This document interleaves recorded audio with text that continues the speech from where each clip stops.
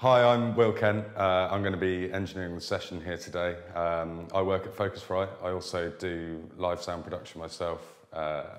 In my spare time, I record bands. So we're here at Bounce Studios today to record Venice. We're going to also show you how to use Saffire MixControl to its fullest potential.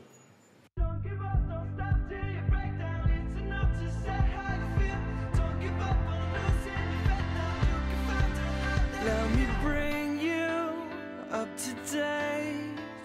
It's the summer and we've got it made.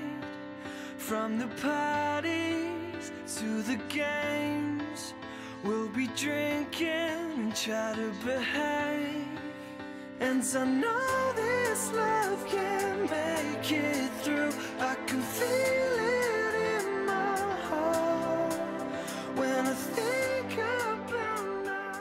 So we're using the Liquid Saffire 56 as the interface here. So the first thing that we need to do is to hook up the firewire cable to that to connect it to the computer.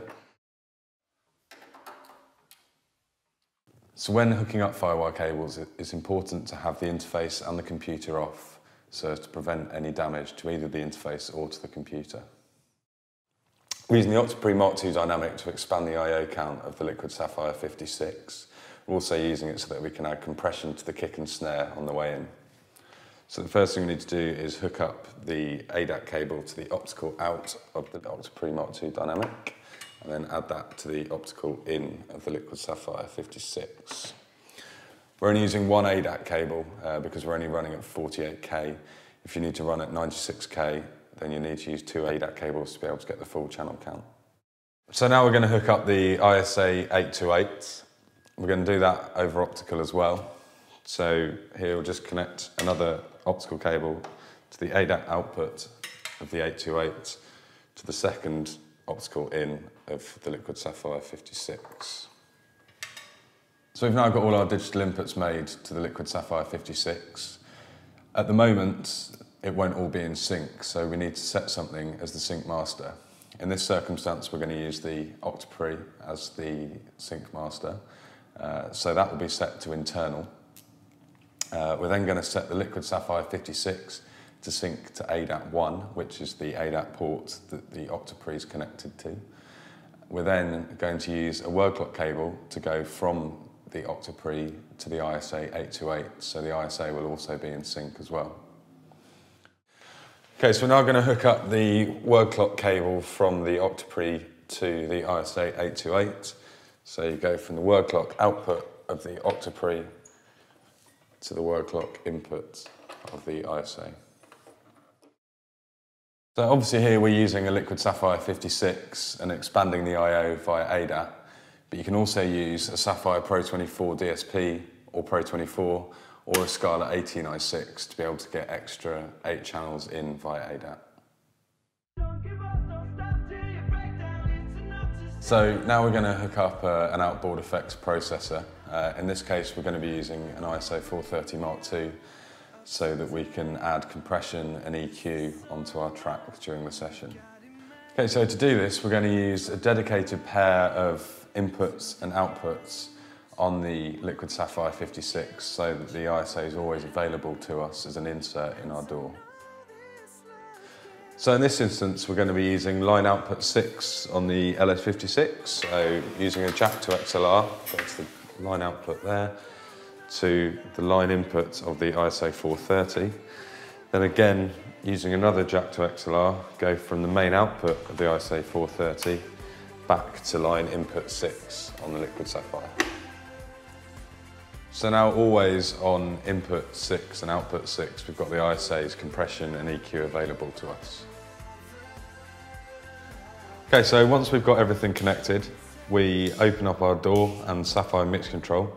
Saffire MixControl is a comprehensive piece of software that allows you to effectively route inputs to your outputs, set up the sync on your outboard pieces of gear, and also to set up headphone mixes. It's worth noting that if you've got a Scarlett 8i6 or 18i6 interface, that comes with MixControl software as well, which allows you to do exactly the same things as Saffire MixControl does.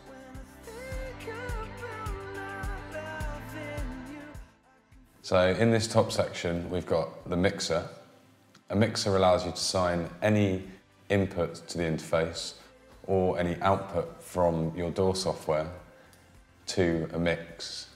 You can then send that mix to any of the outputs on the interface. You've got various different mixes across the top, so you can send a different level to one output, say for a drummer, than you would do for another output for the bassist. So the next section we're going to look at is the routing section. This allows you to assign any mix that we may have created at the top, any output from the DAW or from your computer, or any input directly to one of the outputs on the interface. So at the top you've got monitor outputs 1 and 2, because it's traditionally outputs 1 and 2 that your monitor mix goes to. So as I said, you can either assign the main mix or you can just assign the outputs from your DAW straight to it if you like. And so this section down here in Saffire MixControl, we've got the sync section here where you can choose the sample rate that your interface is running at. You can choose the sync source, and then sync status shows you whether it's locked or not, and then obviously Firewire driver showing that the Firewire is connected to the interface as well. You've then got the monitor preset section over here. This is where you can control whether your outputs are switched on or off. So when it's blue, the output is switched on. When it's red, the outputs are switched off. And so if you shift and click on one of the outputs, it changes it to grey, and that sets the output to output at 0 dB. So you would set it like that if you were outputting to a piece of outboard gear. So in this case, in our setup at the moment, we need to shift and click on output 6 so that it's outputting at 0 dB to the ISA 430. So now we need to set our sync sources up.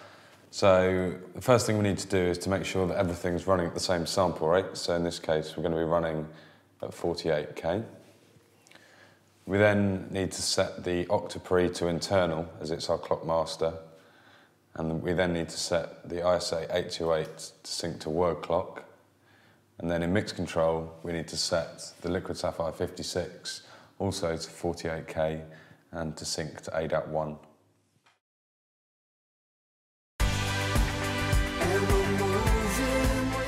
Okay, so now we've got all our sync sources set correctly in Saffire MixControl. I'm just going to go up and set logic up. So the first thing we need to do is to set the audio preferences. So we just need to change that to the Saffire.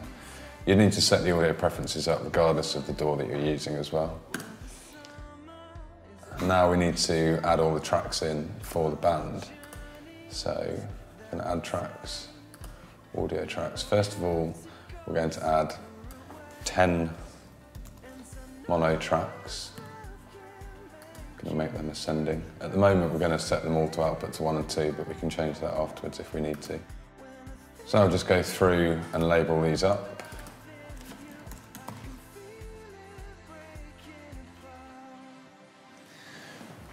Okay, so our drum kit's coming into the OctoPre. So the snare's on channel 1 of the OctoPre, which is channel 11 on the interface. So we need to change that to input 11.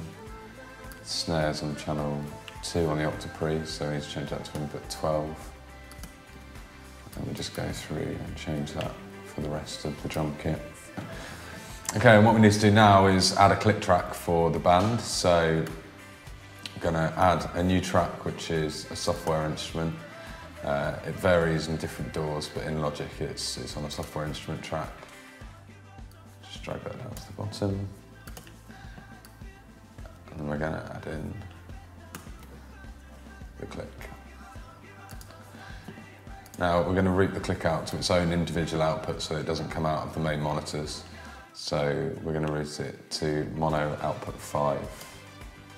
And then whichever mix we add output 5 into, DAW output 5 into, will be the click track.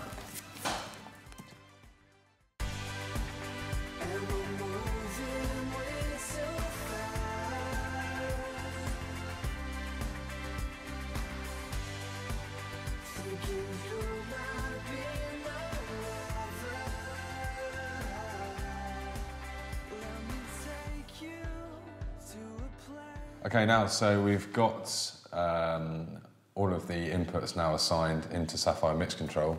So what we're going to do is set up each of the artists' individual headphone mixes. So we'll start with Jack here. You can see if you want to label a mix, you just double click on the name down here and then you can change it in there and it will change it at the tab at the top for you. So Jack's headphones are connected to line output 3, so we're going to assign Jack's mix to line output 3. George's headphones are on 4, so we're going to assign those. Then we've got Al's on 5. Line output 6, remember, is our 430, so we can't use that one. Then line output 7 is Max's, and line output 8 is James's. And they're all of our mixes assigned up then. We've also got up here our control room mix, which is the mix that we're going to hear here in the control room. So they're going to assign that to the monitor outputs on the interface, so that we can then hear that back in here. So now when artists ask us for different levels, we can then change it in their individual mixes in Saffire MixControl. Well, yeah, can I just get a little less guitar, please? Yeah, no worries, mate. So Alex just asked for less guitar in his headphones, so I'm just going to go to Alex's headphone mix here and just pull down the guitar slightly there. Will, can I get some more kick, some more snare and some more click in my headphones, please? So Jack's asked me for some more snare, so he's going to add some more snare into his headphone mix here. He's asked me for a bit more kick, so I'm going to add some of that in. He also wants some more click as well, so just turn that up. Okay, so now everyone's happy with their headphone mixes, so we're going to go ahead and record the backing track. Then once we've done that, we're going to go back and overdub the vocals.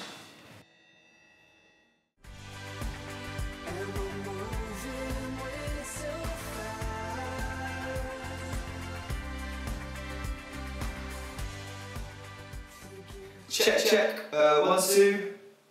I think I can hear myself double. I think I've got a bit of latency. All right, mate, I'll sort it, no worries. Okay, so Max has just said to me that he's getting latency in his headphones. So at the moment, we've got his vocal coming through from the DAW on this channel, so it's being processed by Logic. So because of the buffers in the processing, he will be getting a latency. So what we're going to do is change it so that he's got a direct input going straight to his headphones. So now his vocal's going straight into the Saffire and straight back out with 0 latency. So we've had a really good day down here at Bounce. Saffire MixControl has really helped us out. Band are happy, session went well, and we've got a good track out there.